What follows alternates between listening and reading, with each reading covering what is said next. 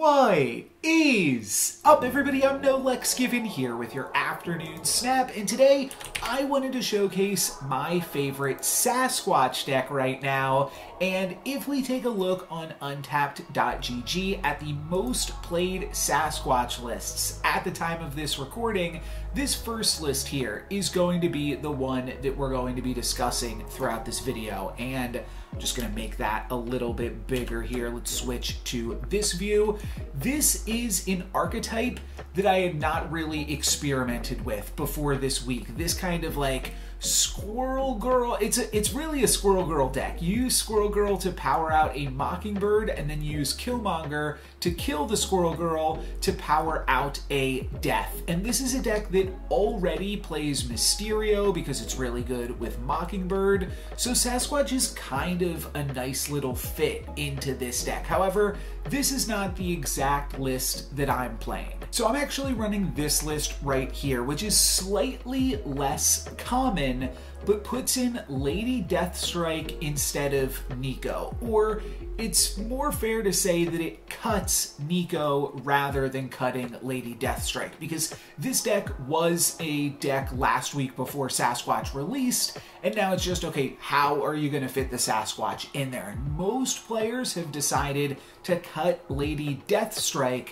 but this video is actually going to just be an ode to Lady Deathstrike, showcasing all of the cool things that Lady Deathstrike can destroy, and why it is probably worth a slot in your Sasquatch decks. Also, as a reminder, if you are a subscriber to the channel, any comment that you make enters you into a giveaway to win credits, premium mystery variants, or 1,000 gold in Marvel Snap. So make sure to leave me a comment and hit that subscribe button. Lady Deathstrike has some obvious synergies with the deck, namely being able to destroy the Sentry's The Void. However, there are some drawbacks to playing both Lady Deathstrike and Mysterio, because Lady Deathstrike will be able to destroy the real Mysterio, which is something that you have to watch out for, and sometimes it's just something that you have to play into. The biggest reason to play Lady Deathstrike is to destroy opposing Mobius and Mobius.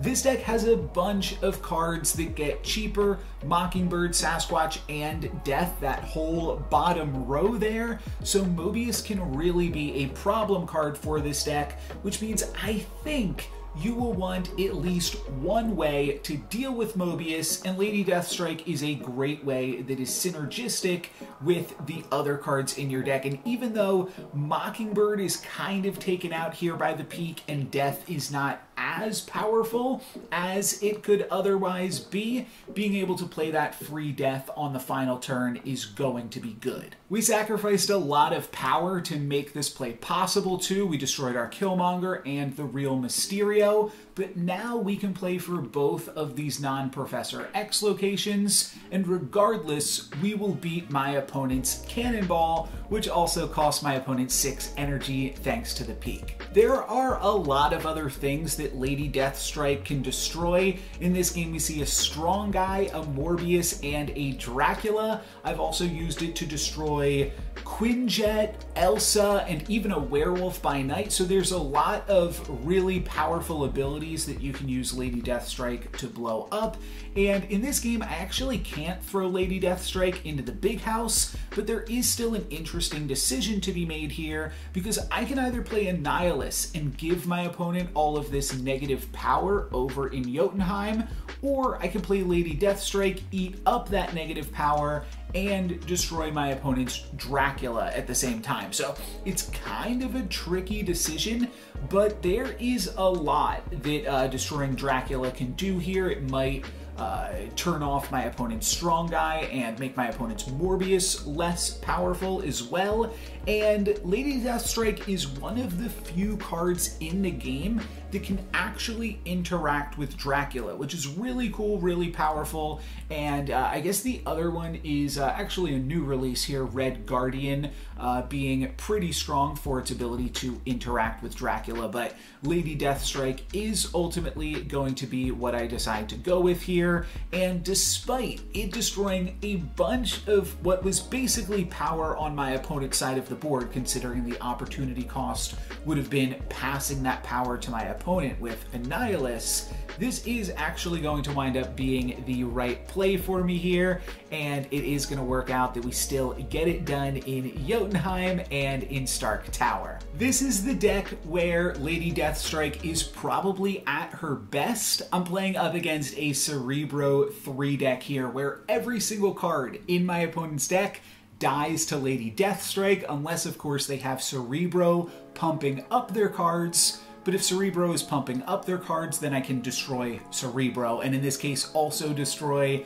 my opponent's Mystique, and my opponent is kind of in an awkward place this game because Nidavellir is a really terrible location for a Cerebro 3 deck. Also, again here, I am destroying my actual Mysterio. These are the sacrifices we gotta make, but this is a really, really powerful play to be able to destroy the cards my opponent's deck is built around. My opponent does have a really cheeky play here though, which we'll see in just a moment, as they do indeed play to Nidavellir. It's not going to wind up being enough, but good for them, A for effort. They're going to Shang-Chi my Annihilus before turning off Nidavellir with a Scarlet Witch, which will allow them to otherwise get that Cerebro bonus. But of course, Cerebro is gone. It's actually a really interesting matchup because they can use Cerebro to save their 3 power cards if they have priority and stuff like that. And again, the Big House being an awkward card for Lady Deathstrike, because that would be a great place for my opponent to throw their Cerebro where I can't Lady Deathstrike it.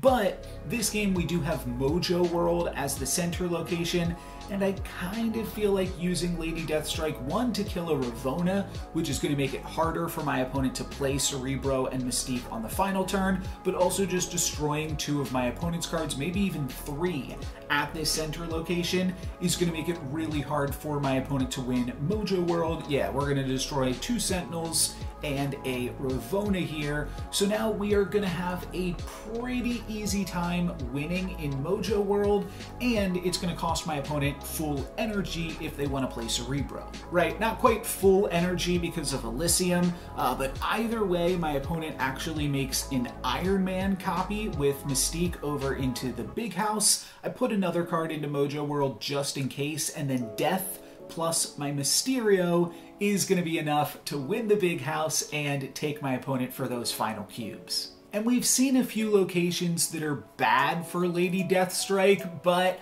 I wanted to showcase one location that was pretty good for my Lady Deathstrike, and it just wound up being, I think, the sickest Deathstrike that I've ever been able to do, because Thunderbolt's Tower reduced the power of my opponent's Omega Red and Punisher, and my opponent is leaning heavily on having 2 cards in that center location to activate Miss Marvel, and I'm blowing up both of those cards this turn, which means my opponent is most likely not going to receive that Miss Marvel buff, and I had no clue how much they were actually relying on it here. They move over their negative power cards into New York, which they've already lost, makes sense, and they don't replace anything in Thunderbolt's Tower, so we win that location, and it turns out my opponent this final turn played an Onslaught to double up on that Miss Marvel, but of course there's nothing for Miss Marvel to pump up. That's going to be it for me today. Thank you guys very much for watching.